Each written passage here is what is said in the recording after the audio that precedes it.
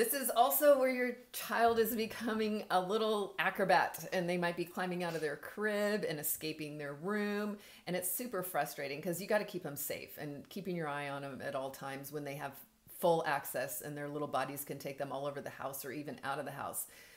I mean, it's important to make sure that you're keeping them safe so that the doors are locked so they can't get out.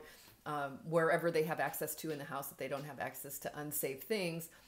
But it's really part of their development. So they're not doing anything wrong. They're experimenting and exploring their world. And your job is to provide them lots of opportunities to do that, to experiment and explore in their world and keep them safe at the same time. So managing those two things, understanding that they're not out to get you, even if they defy you, they're exploring their world. And it's a super exciting world, especially when they can start climbing over and under and above things.